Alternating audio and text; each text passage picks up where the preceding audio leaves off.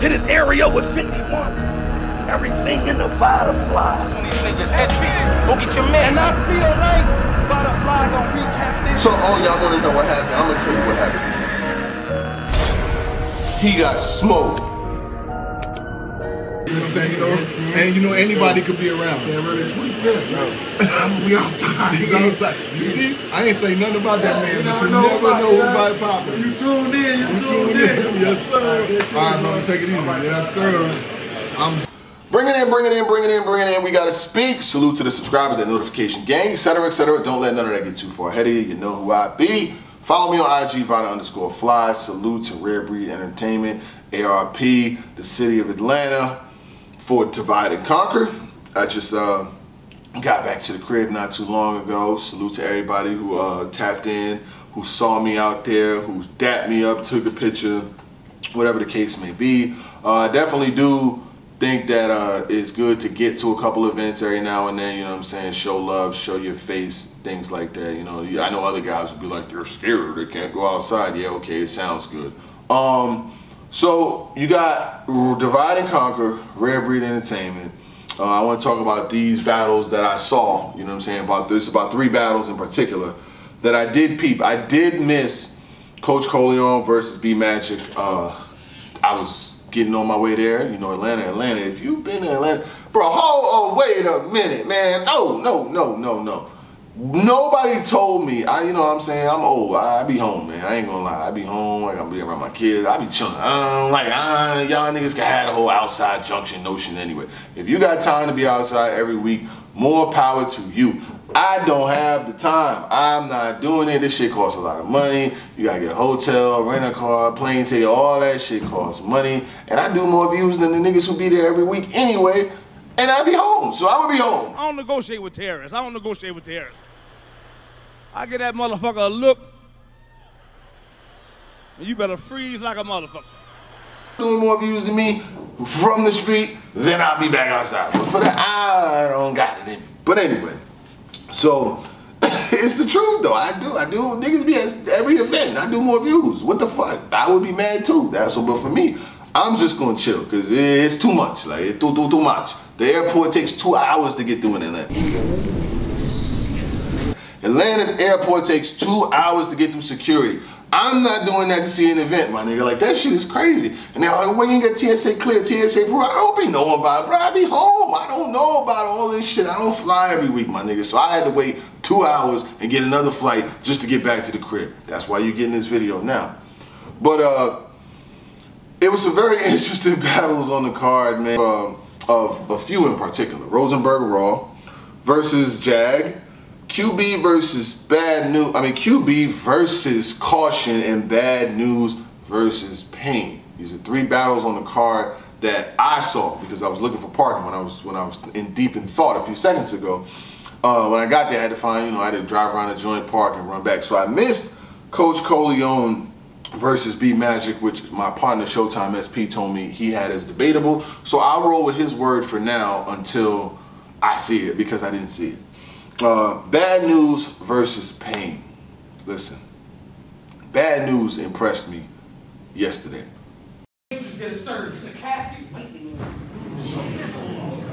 I seen niggas die a slow death just for thinking it's a game. So I'm back snapping like chiropractors to get rid of pain. I deal with this shit every day. I'm talking this nigga name. He undefeated. All it takes is 1 L to make this nigga play. That was fire. It was yesterday, day before yesterday, Saturday. Bad News impressed me Saturday. He was like, he's off the Bags and Bodies performance. You know, he battled Snake Eyes on there. They had a whole recycling joint. You know what I'm saying, that his opponent did, so he won that battle, and now he's back. And I wanted to see if Bad News was going to be able to show me, not in particular, but show us as fans that he's ready for that next level. Like, he's ready to, you know, because I've seen Bad News in a bunch of battles before, but a lot of them be against mid-tiers. His top tier, biggest, best name performance is the Tay-Rock joint, but unfortunately it was just a 1-rounder. So, but it's fire, 1 million view 1-rounder. Like, don't get it fucked up. This is Bad News here. But yesterday he really, he impressed me because P.A.Y.N.E. I've been around junkies. I've really been around junkies. The white ones, they have it. They a cop and then get you robbed. They whole life in a pipe and it's tragic. I seen the snake come out of Jay's way before your fighting the mansion. The fans asked for this. Cause we both be mad and that's cool shit. Cause if those comparisons was annoying me or start causing inconvenience, y'all wouldn't have seen Newz since. Look for me with a... I ain't even gonna hold you. P.A.Y.N.'s rounds definitely had punches and they had some action in them. And I was like, if Bad Newz didn't bring anything but his A game, P.A.Y.N. was gonna win this battle. I got Bad Newz winning the battle clearly. 2-1 if not 3-0. He definitely got the... I got Bad Newz clearly getting the first and he got the third. P.A.Y.N. second, you know what I'm saying, was fire too. But Bad Newz said, what he said some shit in his third. But he said, my lawyer told me I could only get 4 to 8 years. I thought I was running for president. I said, yo, what? When this nigga start rapping like that? Bad Newz. You got a lot of work going. Salute to R.B.E. for having you on there and having you able to do your thing. I definitely, I got a lot of love for what you did. Next, QB versus Kaushion. No, I gotta know. I gotta catch this moment. We need it, we need it. It's nasty work. I said I wasn't gonna mention the kid. She gonna get it the worst in this account. You said you cook coke in the same bottles you made your baby bottles with. You could say anything. I'm concerned without a doubt. You know the bullets got no name, so if the kid's in the way, I'll take them out. It'll be the first time a bitch wanted child protective services in the house. When you start rapping like that? When you start rapping? He had to hit me up about the recap. I'm doing it. I just got home. My bad. You know what I'm saying? I'm out. I'm working. I can't be outside and inside. The league inside's outside, but your outside's inside. You know what I mean? I can't do both. So, listen, when I tell you, this version of QB right here was vintage. I was more surprised in what I saw from QB than what I saw or did not see, or whatever the case may be, from Kaushion. I'm gonna say it like this, right? Salute to Kaushion. I'm just getting on to you not too long ago. She's very nice. First of all, lyrically, she's nice as hell. She's got bars. She's got setups. They compare her in the same lane as the JCs, as the First Lady Flames, in the excels, the lyrical, but still got some punchy, witty shit. She won Rookie of the Year on Nothing But Sports. And she's good. She's a brick. She's been getting a lot of love, you know what I'm saying? But this is my first time really seeing her. I seen clips, but this is my first time actually being there for a whole battle and watching it round by round by round by round. And when I tell you, she's really got some slick wordplay and some good punches, setups, and I think that she definitely has a place moving forward. But QB, on Saturday, it was the essence. I couldn't even believe it. I was like, not that I couldn't believe it, because I know QB is good. See, in Kaushion's first round, she came straight out and addressed the whole rape allegation thing. You know what I'm saying? What happened with QB, and I don't really know the semantics of it, but I got a lot of love for QB, and QB family fucks with me too. You know what I'm saying? I know her uncle or cousin, and they really purchased my merch. They rock with me well, and I rock with her well. But I gave it to QB when I didn't feel like she was not performing at the level she should, because that's the thing with me. I don't gotta dick ride battle rappers to be cool or to get kudos or for people to accept me and shit like that. I don't gotta do that. I don't gotta be in the crew. I ain't gotta be in the clique. I know when people used to say, "Oh, this Cave Gang," nigga, I'm not a member of a battle rap crew. First of all, never have. That's my man. I rock with them. We good. I rock with a lot of battle rappers, but I ain't got to dick ride nobody. I can tell them when they lost. I can tell them they won, and I can go wherever the fuck I want. See, that's the difference. A lot of these niggas, they got to do chores. I ain't got to do chores for none of these niggas. So let's get back to it. So I told her when I didn't feel like she won, or she didn't have a good performance, or whatever the case may be, I let her know.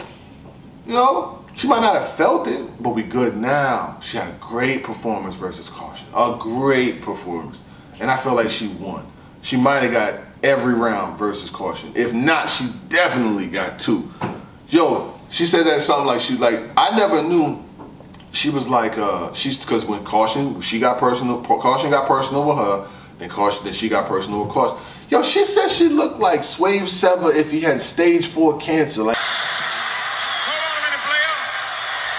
nigga, when you get so disrespectful like this, like that was one of the most disrespectful. Like what? She said she looks like Swave if he had cancer. Like this is some disrespect. That's how. But we know QB is the queen of disrespect. But it was so disrespectful. I felt offended by something that you told someone else.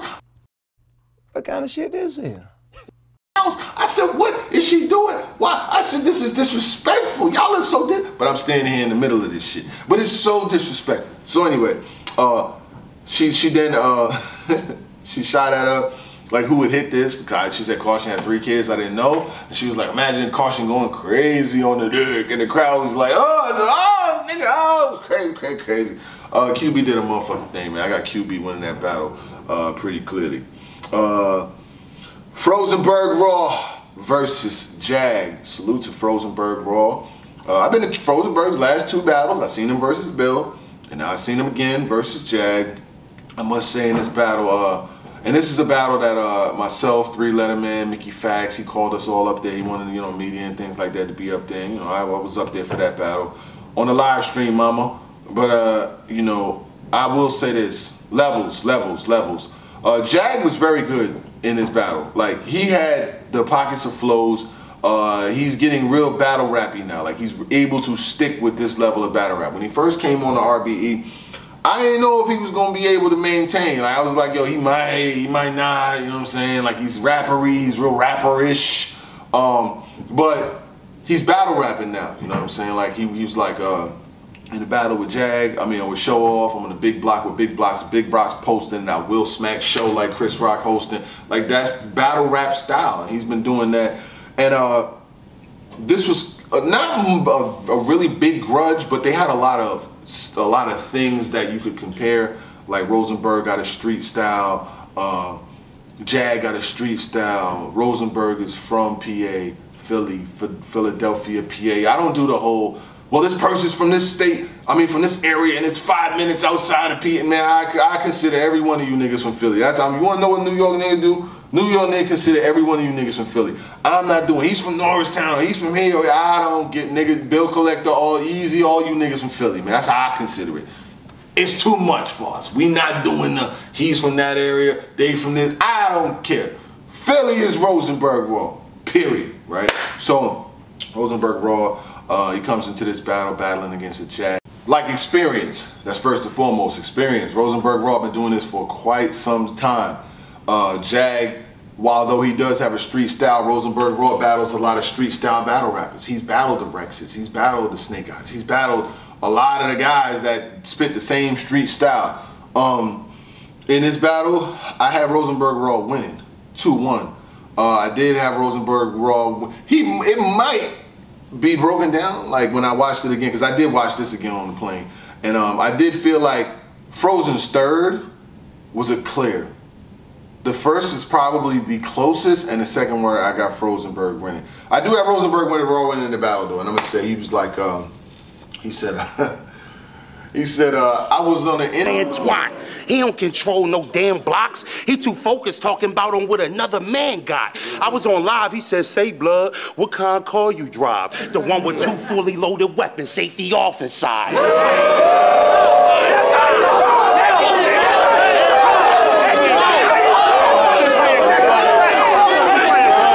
The one with 2 safeties off, semi-autos in it. Like he was like, what? What kind of car you drive? The one with 2 safeties off, semi-auto inside. Like, yo, this nigga Rosenberg was wildin', bro. Like, oh man.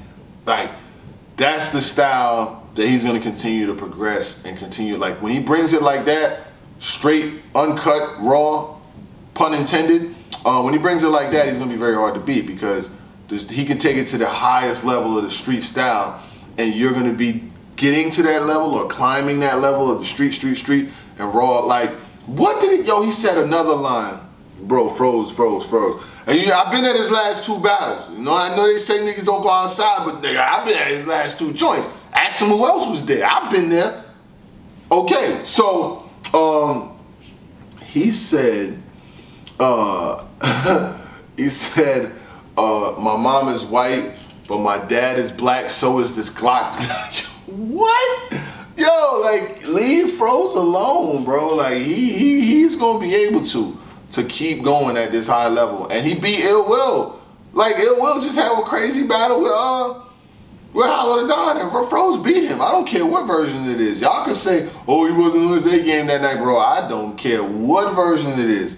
He won. And Frozen won again. Overall, very, very, very, very solid event. All of the battles I did see were good. I did miss a couple. And I did, you know what I'm saying, like, because when you deal with battle rap events, and I'll just talk about battle rap, and I'll talk about R.B.E and some couple other things right now. And I'll talk about Kyrie Irving leaving Brooklyn or whatever the case is. I know, like, yo, Kyrie's gone. This is my thought, right? While Kyrie is a phenomenal talent and he's able to do things at a high level, he's just never available. I'm be honest. In Brooklyn, he was there 4 years and he missed more than half the games. He was never available. I don't ever really think he bought in. I thought Kevin Durant bought into him way more than he ever bought in. He kind of sold Kevin Durant a lemon. Kevin Durant was already in a good situation, and then he goes to teams up with this guy, and, you know, the first year he's injured. The next year he's got this going on. Then, you know, he missed games because of the, you know, and the COVID came. He wouldn't get the vaccine. Whatever your opinion is, that's your opinion. He wouldn't get the vaccine, so he misses half the season. Comes back, gets swept. Next season comes in, tweets this book link, gets deemed anti-Semitic, and he's got to go through all of this crazy stuff. He never was there. And he put together a good 2-month stretch when Kevin Durant, you know what I'm saying, him and KD put together a good stretch, and then KD got hurt, and he put together a good 8 weeks, and he felt like he needed a new deal worth $200 million, and he wanted his money. Am I mad at him for wanting his money? No. And at the same time, in 4 years, you were never available, and to think that you deserved a new contract which would pay you another $200 million to do the shit you just didn't do, I understand why after a while you just gotta throw your hands up. You know, they were offered Chris Paul, they were offered Russell Westbrook, they were offered Spencer Dinwiddie. At this point, Spencer Dinwiddie is probably the best out of those 3 players. Like, Russell Westbrook is not good, Chris Paul is aging, and he'll be damn near 40 when his contract is over. And Spencer Dinwiddie has got the best upside out of a lot of these guys, you know what I'm saying? Dorian Finney-Smith is a good defender, and I know y'all saying, oh, you're not going to get what y'all heard for Kyrie. Bro, you never, whenever you're trading something or giving something away in life, you're never going to get equal value. That's first of all. Go try to sell your car today at the dealership and then see if you're going to get equal value. You're never going to get equal value. You know you're taking a loss because you're trying to get rid of something. I think Kevin Durant was more of a friend to Kyrie than Kyrie was to him, because I don't recall one scenario where Kyrie Irving went out his way for KD. You know what I'm saying? Like, he just wouldn't do it. He said that was my best friend, and that's how he did him. But I thought Dallas gave away a little too much for somebody that could walk in 3 months. Like, he can literally walk away in 3 months and go sign with LeBron, who will be damn near 40, and he can go there. But they gave away too much. A first-round draft pick, Dorian Finney, and Spencer Dinwiddie. I don't know. But like I said, I don't get emotionally wrapped up in it too much because I'm not an athlete. I mean, I have an opinion and I watch sports and shit like that. But, like, you get mad. Like, how can I get mad about somebody who was never really available anyway? When he was there, he did a great job, but he was never there. So, back to R.B.E. I think they got a lot of good things going on down there. It was definitely a vibe. It was a good venue. It was a studio. The blue lights and all of that shit was good. It was no issue getting in. Name is on the list. You know what I'm saying? You ain't got to do a whole bunch of media tricks and hoopla and ass kissing to be on the list. You just say who you are, and he puts you down because you do what you do, and he appreciates what you bring to the culture. You know what I'm saying? And he definitely showed a lot of love. Salute to all the battle rappers, the ones that I did see and the ones that I really didn't, you know what I'm saying, get to speak to and shit like that. Because I'm like this, right? I don't run up on niggas. Like, I ain't no run up on niggas type of person. Like, I'm sorry. It doesn't matter who you are. I'm not. When we left the venue, we went to a Waffle House that was not too far away. You know, a local greasy delicacy. And when we got there, Hitman was there. It was just him and a couple of his guys, but I didn't run up on him, you know what I'm saying? We never had a conversation before. Like, I know he knows who I am, I know who he is, but I didn't run up on him. So we're chilling, and you know, it's a straight shot down, right? Straight aisle. So my man went to the bathroom and he saw Hitman, he spoke to him, whatever the case may be. And his son was there too, so his son, you know, he's a younger kid, you know, kids see people like that, they get a picture, whatever. Like we really had a good conversation about battle rap, and I told him that when it comes to the blogging shit, I don't respect when people talk about like personal shit, like they family and situations and the shit that happened with his girl, you know what I'm saying? Like, I didn't think none of that shit was groovy. But I did see him, you know what I'm saying, and it was good. It was good love, and just Atlanta in general, man, it was a great scenario, man. Just being able to be in the area, being able to show love and being able to get love in return, man. Salute to R.B.E Entertainment.